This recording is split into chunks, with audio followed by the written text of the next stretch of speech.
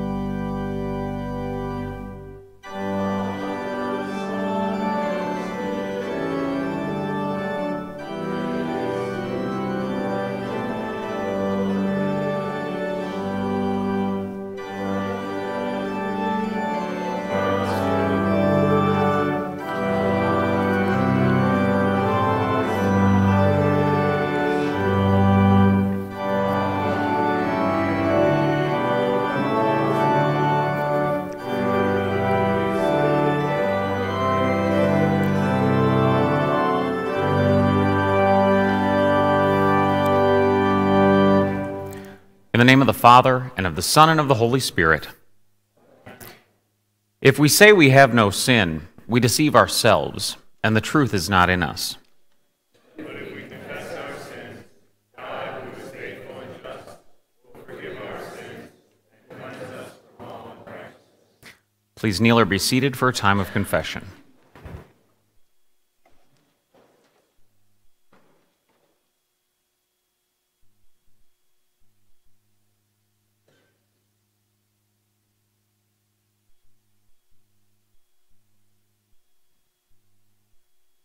Let us then confess our sins to God our Father. Most merciful God, we confess that we are by nature sinful and unclean. Sin against you.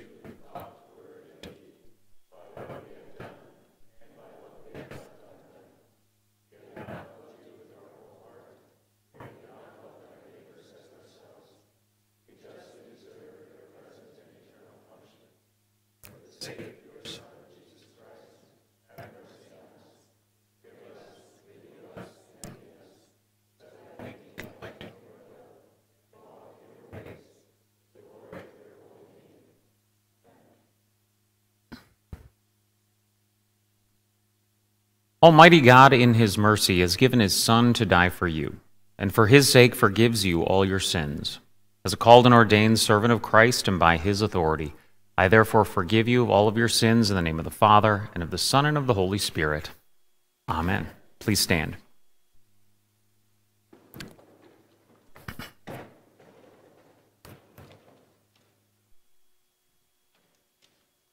In peace, let us pray to the Lord. For the peace from above and for our salvation, let us pray to the Lord. For the peace of the whole world, for the well-being of the Church of God, and for the unity of all, let us pray to the Lord. For this holy house and for all who offer here their worship and praise, let us pray to the Lord. Help, save, comfort, and defend us, gracious Lord. In peace I will both lie down and sleep. Answer me when I call, O God of my righteousness. You have given me relief when I was in distress. O men, how long shall my honor be turned into shame?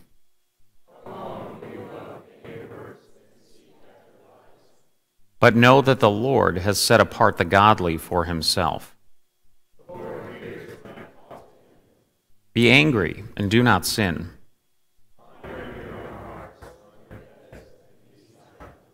Offer right sacrifices. There are many who say, "Who will show us some good?" You have put more joy in my heart.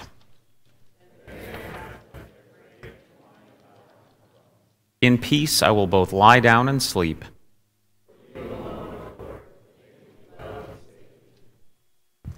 The Lord be with you. Let us pray. O God, you see that of ourselves we have no strength.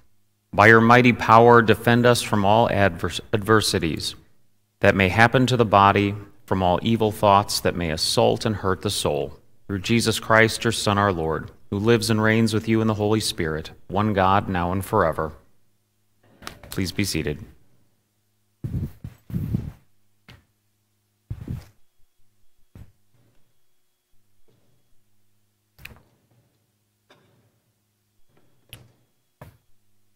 The Old Testament reading for the second Sunday in Lent is from Jeremiah chapter 26. When Jeremiah had finished speaking all that the Lord had commanded him to speak to all the people, then the priests and the prophets and all the people laid hold of him, saying, "You shall die. Why have you prophesied in the name of the Lord, saying, 'This house shall be like Shiloh, and this city shall be desolate without inhabitant'?" And all the people gathered around Jeremiah in the house of the Lord. When the officials of Judah heard these things, they came up from the king's house to the house of the Lord, and took their seat in the entry of the new gate of the house of the Lord. Then the priests and the prophets said to the officials and to all the people, this man deserves the sentence of death, because he has prophesied against this city, as you have heard with your own ears." Then Jeremiah spoke to all the officials and all the people, saying, "The Lord sent me to prophesy against this house and this city all the words you have heard. Now therefore mend your ways and your deeds, and obey the voice of the Lord your God. And the Lord will relent of the disaster that he has pronounced against you. But as for me, behold, I am in your hands. Do with me as seems good and right to you. Only know for certain that if you put me to death, you will bring innocent blood upon yourselves and upon this city and its inhabitants. For in truth, the Lord sent me to you to speak all these words in your ears." This is the word of the Lord. Thanks be to God. The epistle is from Philippians chapter 3 and 4. "Brothers, join in imitating me and keep your eyes on those who walk according to the example you have in us. For many, of whom I have often told you, and now tell you even with tears, walk as enemies of the cross of Christ. Their end is destruction, their God is their belly, and their glory is in their shame, with minds set on earthly things. But our citizenship is in heaven, and from it we await a Savior, the Lord Jesus Christ, who will transform our lowly body to be like his glorious body, by the power that enables him even to subject all things to himself. Therefore, my brothers, whom I love and long for, my joy and crown, stand firm thus in the Lord, my beloved." This is the word of the Lord. Thanks be to God.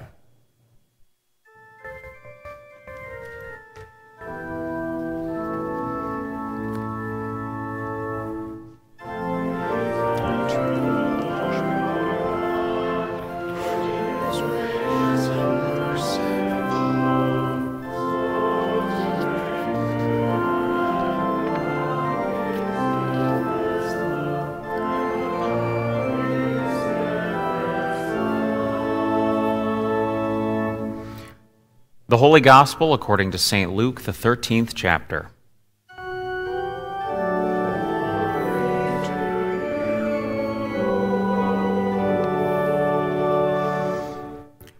At that very hour, some Pharisees came and said to Jesus, "Get away from here, for Herod wants to kill you."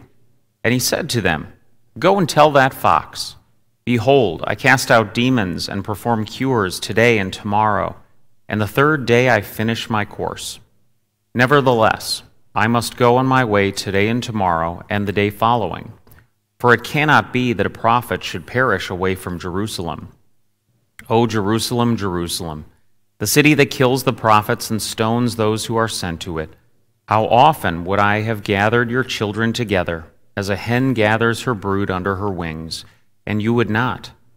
Behold, your house is forsaken, and I tell you, you will not see me until you say, 'Blessed is he who comes in the name of the Lord.'"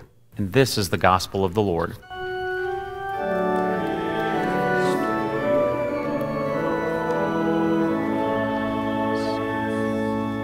Please be seated for the hymn.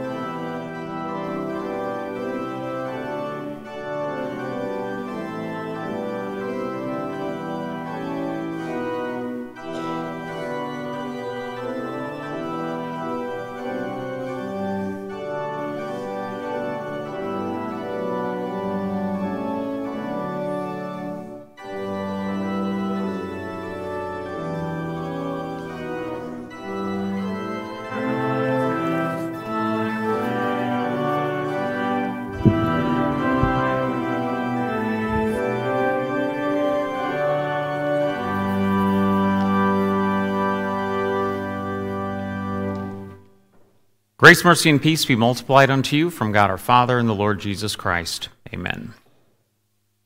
Our text is our gospel lesson from Luke chapter 13, and I would like to ponder on with you the following words of Jesus to start. And on the third day, I will finish my course. So far, the text.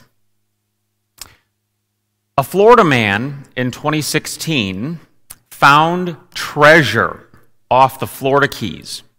He was apparently just diving around, and he found this huge treasure of emeralds supposedly belonging to Spanish explorers. He brought it back to land and instantly started calling news stations and attorneys and anyone that would listen to see this treasure that he had found. Now, the best part about it was he claimed he could find lots more treasure. He knew how. And so he hired a PR firm and a publicist and some attorneys, and he started taking investments from people that he could then go lead out to find treasure all on their own. It was an incredible opportunity that looked too good to be true, and it was. At a certain point, one of the investors wanted to see some of the emeralds. He showed them some of the emeralds. They had some tests done, and they found residue on the emeralds that could only come from modern stone cutting techniques. Apparently, this Florida man had bought these emeralds just out any old day and came up with this get-rich-quick scheme and fooled people to the tune of millions of dollars. And the irony here is this get-rich-quick scheme made him broker than ever, as he's still, now that it is 6 years later, sorting through the lawsuits of all of it. A Nebraska man, a number of years ago, came up with an incredible idea for a company that still exists, and it uses advertisements like, do you want your friends and family to see that you have a very glamorous life, even more so than you really do? Well, what this company does is you can send them digital photographs of yourself, and they will superimpose you into destinations around the world, and they'll give them back to you with suggested descriptions of those pictures to put on your social media, and they'll give you fact sheets of the places that you visited on this vacation that you were never on, so that you can answer questions and brag about it even more when people gush about the vacation you claim to have gone on.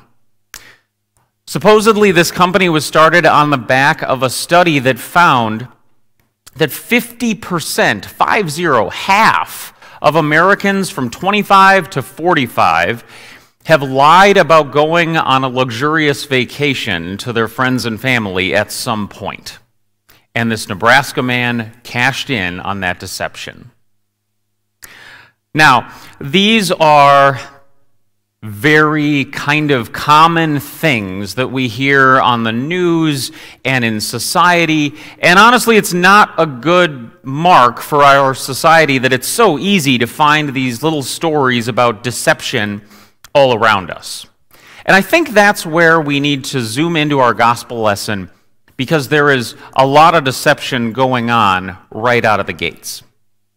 So as we jump into this gospel lesson, what we see is Jesus is essentially in Galilee, and he is journeying toward Jerusalem for what we know will be his last visit to Jerusalem. And along the way, before he leaves Galilee, some Pharisees come up to him, and they give him this warning. They say, Jesus, you have to leave the area as soon as possible. Herod wants to kill you. Now, at first glance, thank you very much, Pharisees. I appreciate the warning. Like, we read this and maybe feel good for a moment that the Pharisees are helping Jesus, caring about Jesus, wanting him to get out of danger really quickly. But are they? They are the Pharisees, after all. And it just feels a little funny, doesn't it? That the Pharisees want to help Jesus. They haven't done this before. What's in it for them? I think some context is helpful here. As Jesus is concluding his ministry in this area of Galilee, he is super popular, like the Beatles first in America popular, incredibly popular. So he has the crowds very much on his side in most of the towns and villages. So he has a lot of support. And that means that the Pharisees don't have that support that they once enjoyed.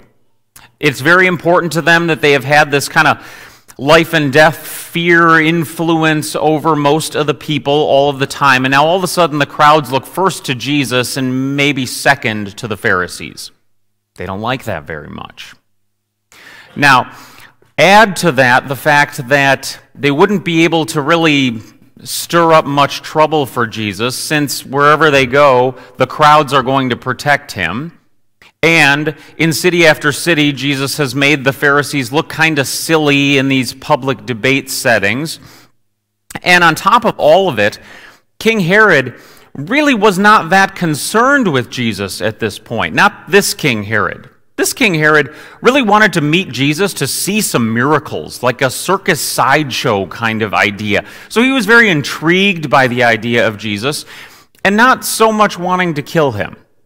Now, it is still the King Herod that killed John the Baptist, and the basement of his house was a prison, essentially. And so there's obviously danger there. But it's really thought of historically that at this point, there's not a lot of danger for Jesus in Galilee. And so the Pharisees have to come up with a new plan. Well, if Jesus is already moving towards the direction of Jerusalem, their plan is simple. Let's just make sure he finds his way there and gets out of Galilee. See, earlier in chapter 13 of Luke, Luke tells us about this horrible tragedy where Pontius Pilate sent soldiers, essentially, Roman soldiers, into the temple during worship, during the sacrifices, where they killed the priests offering the sacrifices. And it even gives us the detail that the blood of the priests mixed with the sacrifices over the altar, a horrible atrocity. And it comes in a long string of these, like, blasphemous occurrences where Pontius Pilate is ruthless towards the Jewish people to try to keep control. And they hate him all the more because he's not just insulting them, he's insulting God. So Pontius Pilate was specifically concentrating on keeping the Jewish population under control with his ruthlessness in Jerusalem. Now, we can add to that Pontius Pilate got to choose the high priest at this point, and so the Jewish leadership was also in his pocket. And the high priest here is a dangerous enemy of Jesus, someone that doesn't even believe in the resurrection, and so all of Jesus' teachings are opposed to what he's trying to accomplish. Furthermore, the Pharisees in Jerusalem had lots more influence and authority and power. They had their own guards, their own soldiers, their own jail. By way of the Sanhedrin, they were far more powerful. And the cherry on top is that Jesus did not have the crowds in Jerusalem like he had in Galilee. He didn't have the overwhelming support of the people everywhere. And so the most dangerous place for Jesus in the whole world right now is Jerusalem. And so the Pharisees in Galilee come up to him and they say, "You've got to get out of here. It's dangerous. You've got to head that way. Like you're going. Just keep on going to Jerusalem because we care about you." And there we have it, the same old Pharisees. It's a new tactic, it's a new look, but it's the deception that we understand and see and experience all over all the time in our society and our world. Now, you may not be a murderous Pharisee or a Nebraska man with a deception company or a Florida man trying to sell emeralds that don't exist, but I assure you, this kind of deception is a sin that we struggle with a lot. I think a good place to start with this is the second commandment, the meaning of the second commandment. It tells us that we should not curse, swear, use satanic arts, lie, or deceive by God's name, but call upon it in every trouble, pray, praise, and give thanks. And right there, we learn a couple of things. And first of all, if you consider all the times that you have heard or said the phrase, I swear to God, probably someone's lying right there. There's not a lot of times that you need to leverage on the reputation of the Almighty when you're just simply telling the truth. That's one of the things that the second commandment is warning us against. And people do this all the time. All the time. So, for example, if someone were to ask you or someone else, how's work going? If it's not going great, you might have the urge to, sugarcoat it a little bit. Maybe fudge something somewhere along the way. Or, just like it, how's school going? How did that thing turn out? How you been doing lately? Any better luck with X? In all of these occasions, if things are not going great, that urge that's within us is to make it seem greater. We want to look good to our friends and family, and there is a reason why a company like the one in Nebraska can make lots of money by helping people deceive their families and friends into believing that they're more successful and have better lives than they think that they do. And so anytime that we think that our lot in life, our direction, our trajectory, our situation in any event isn't where we want it to be, that temptation is there to make it seem different than it is. Well, the meaning of the second commandment tells us that in every trouble we should call on the name of the Lord. And so the instructions of what to do when you feel like that are right there in that meaning. You should call on the name of the Lord. It should be in your prayers if you feel like you need direction or purpose or understanding of where you are. If life isn't where you want it to be, if you don't know where you're headed, take it to the Lord. And I think that's a really important thing because God has the power, the authority, the wisdom, the will to point you in a direction that He wants you to go and to forgive you for pushing Him out along the way. Now, when it comes to Jesus, He is not deceived for a moment. When Jesus hears this from the Pharisees, He essentially tells them, He sends them on an errand to go call Herod a fox. Now, I think it's helpful to know that in first century Israel, the Jewish people liked to use fox as kind of a slang insult for someone that sounds really powerful and talks really big, but isn't. Like, bark is bigger than bite, we might say today, is what Jesus is saying. Go tell Herod that he's loud and weak. That's what Jesus says in return. Now, He may have wanted Jesus to perform miracles for him, but he still killed John the Baptist and has a prison in his basement. This is a very dangerous person, and it's incredibly bold of Jesus to say this. And I think any one of us, if we're confronted with a person that has life and death authority over us, I'm not sure we'd be that bold. And so what is it here that has Jesus come out of the gates strong and bold and with purpose and continuing on his course?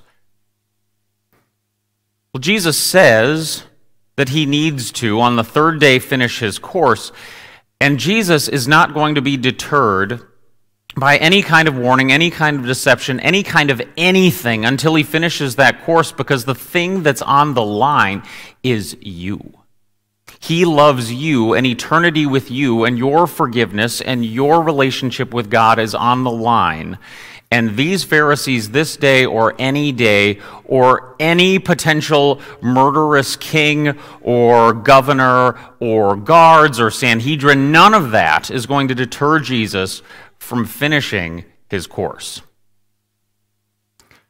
Jesus goes on to say that Jerusalem is the place where the prophets go to be killed, and I think that's the point that brings everything together. The Pharisees do want Jesus to go to Jerusalem because it's dangerous and hope that he'll die. King Herod may have actually been in on this and wanted Jesus to die also, but to keep the blood off his own hands, wanted him to go to Jerusalem and meet that fate. Jesus predicts, though, that when he gets to Jerusalem, the crowds, the people are going to shout, "Blessed is he who comes in the name of the Lord." Now that's kind of the opposite, but we can't help but when we hear that phrase, have our hearts and minds jump right into Holy Week and see Jesus riding into Jerusalem triumphantly on the donkey. The problem is the deception to come is that the fickle human beings that shout, "Blessed is he who comes in the name of the Lord," in a few short days, they're going to be shouting, "Crucify him." And I think if we're honest and truthful, that we're right there with those crowds. The Florida man, the Nebraska man, the Pharisees, King Herod, Pontius Pilate, and you and me, when we make our lives seem better than they are, we're all in this together, shouting, "Crucify him."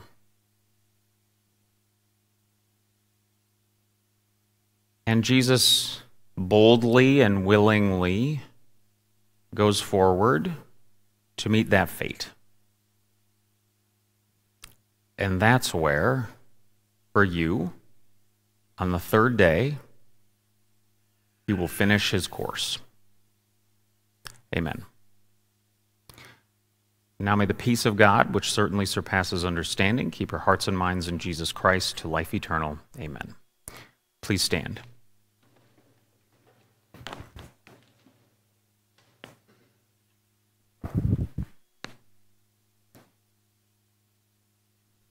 We confess our Christian faith by reading the Apostles' Creed. I believe in God the Father Almighty,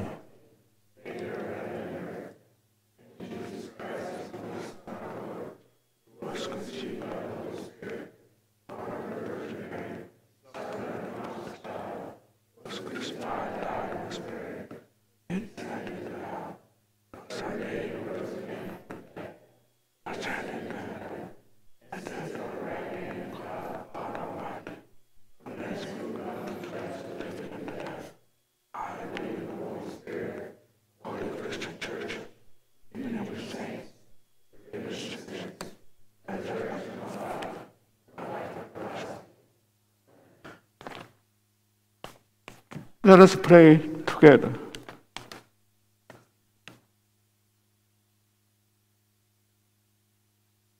Lord Most High, be the dwelling place of your people, for the sake of Jesus, who suffered temptation and death for us. Be our refuge, preserve us from temptation and suffering, and strengthen us in faith, Lord, in your mercy.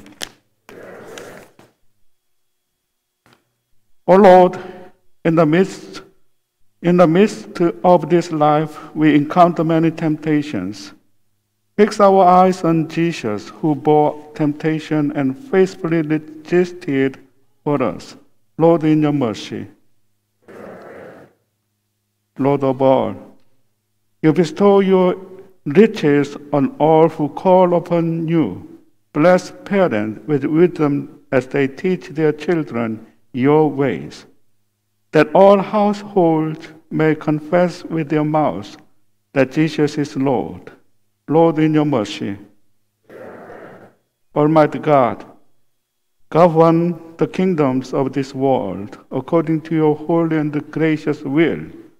Protect authorities from temptations and keep them to curb what is evil and promote what is good. Bless the armed forces of our Lord, of our land, who work to bring peace and justice to all. We especially remember our military members, Luna, Scott, Dan, Kevin, Rachel, Josh, Michelle, Scott, Thomas, Jim, Tim, James, Jonathan, Paul, Chandler, Stephen, Randall, Chris, Stefan, Evan, Liz, Connor, Paul, and Laden. Lord, in your mercy, God of all mercy, you answer those who call upon you.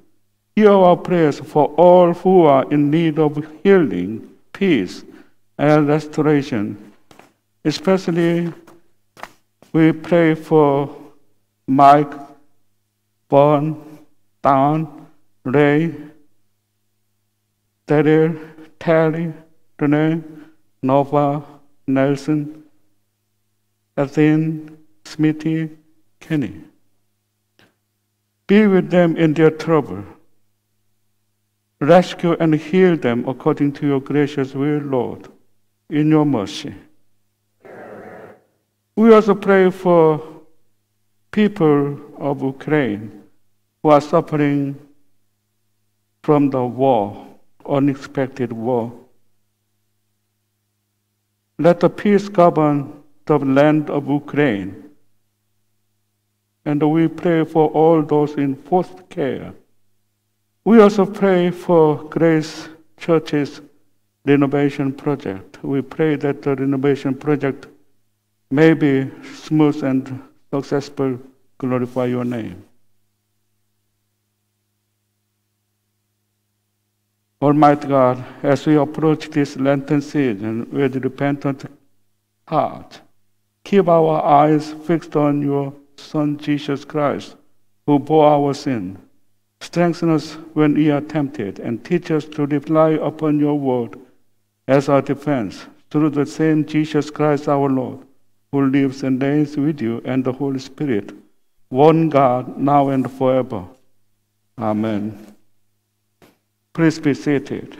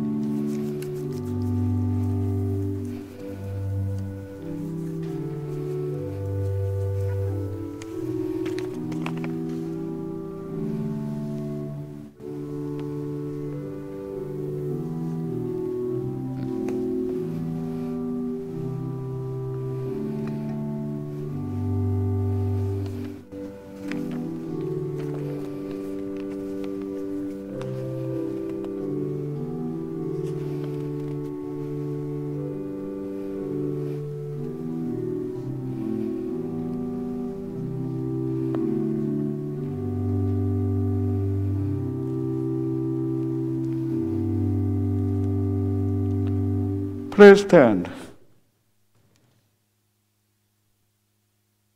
The Lord be with you. Lift up your heart. Let us give thanks to the Lord our God.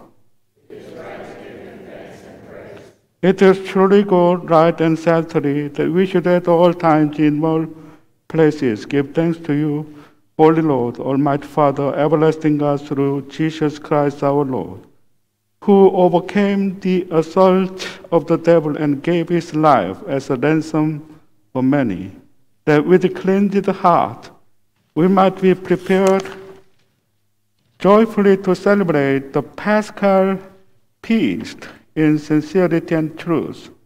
Therefore, with the angels and the archangels and with all the company of heaven, we laud and magnify your glorious name, evermore praising you and saying,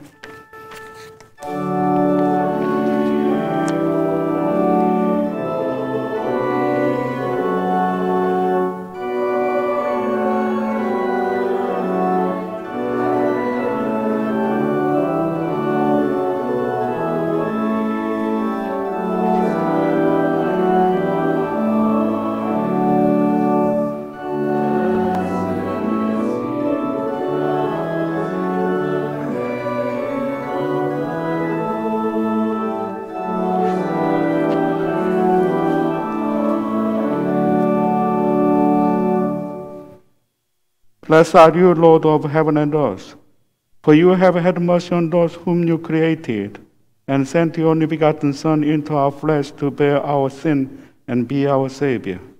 With repentant joy, we receive the salvation accomplished for us by all availing sacrifice of his body and his blood on the cross. Gathered in the name and remembrance of Jesus, we beg your Lord to forgive and renew, strengthen us with your word and spirit. Grant us faithfully to eat his body and drink his blood, as Jesus do in his own testament. Gather us together, we pray, from the ends of the earth to celebrate with all the faithful the marriage feast of the Lamb in his kingdom, which has no end. Graciously receive our prayers, deliver and preserve us to you alone, O Father. Be all glory, honor, worship, with the Son and the Holy Spirit, one God, now and forever. Amen. Lord, remember us in your kingdom and teach us to pray. Our Father, who art in heaven, hallowed be thy name. Thy kingdom come, thy will be done on earth as it is in heaven. Give us this day our daily bread, and forgive us as we forgive those who trespass against us. And deliver us from evil. And deliver us from evil. For thine is the kingdom, and the power, and the glory, forever and ever. Amen. Our Lord Jesus Christ, on the night when he was betrayed, took bread, and when he had given thanks, he broke it and gave it to the disciples, saying, "Take and eat. This is my body, which is given for you. This do in remembrance of me." In the same way, also he took the cup after supper. When he had given thanks, he gave it to the disciples, saying, "Drink of it, all of you. This cup is the New Testament in my blood, which is shed for you for the forgiveness of sins. This do, as often as you drink it, in remembrance of me." The peace of the Lord be with you always.